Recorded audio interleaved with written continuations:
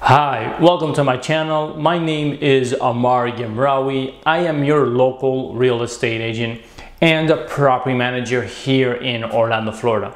In today's video, I want to share with you the market watch for week 42 of the year, and we're going to be talking about the sales and rental portions of the market.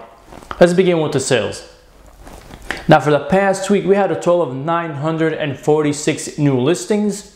1,492 listings are pending, or which means they're under contract.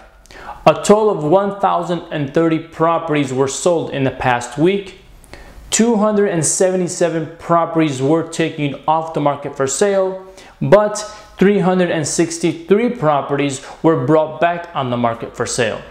Now, in terms of sales prices, 458 properties had to reduce their sales price, and only 148 properties were able to increase their sales price. Let's talk about the rentals. We had a total of 251 new listings. 146 listings are pending, or which means they are processing an application. 212 properties were rented out in the past week. 49 were taken off the market for rent, but 27 properties came back on the market for rent. Now, in terms of rental prices, a total of 96 properties had to reduce their rental price, and only 25 properties were able to increase their rental price.